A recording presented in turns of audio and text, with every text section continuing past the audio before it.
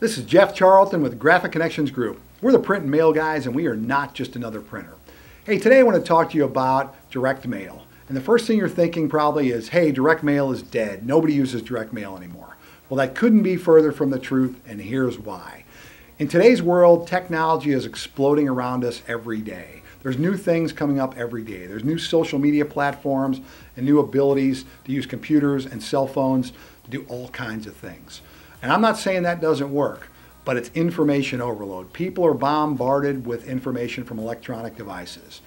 And what we're finding in the market is direct mail is in a growth mode. People are using direct mail more and more every day. And why are they doing that? Well, they're doing it because they realize, although digital technology is efficient and it's fast and sometimes it's cost effective, it's not always cost effective, but it is sometimes.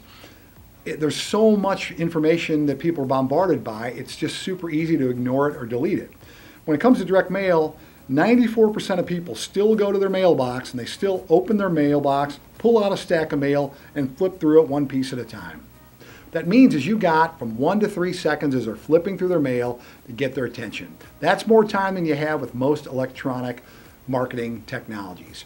And it's important because you got a chance to get their attention. It's not just the 1 to 3 seconds, but it's also the fact that you've sort of got a captive audience because they're flipping through, they're looking at it, they're only looking at your actual offer.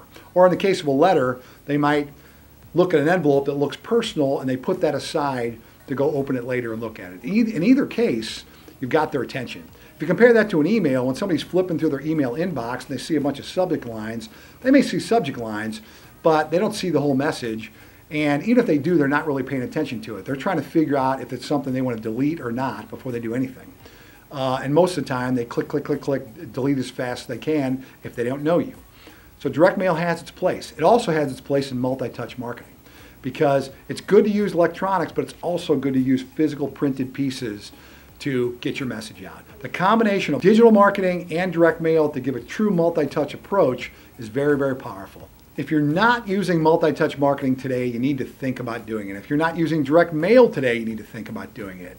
Direct mail is very effective. So if you're interested in figuring out how you can add that to your arsenal of tools to increase responses and increase profits, call the number at the top of this video or click the link below and we'll be happy to call you and figure out how we can help you to do better. Because that's what we do. We help people get better results in direct mail marketing.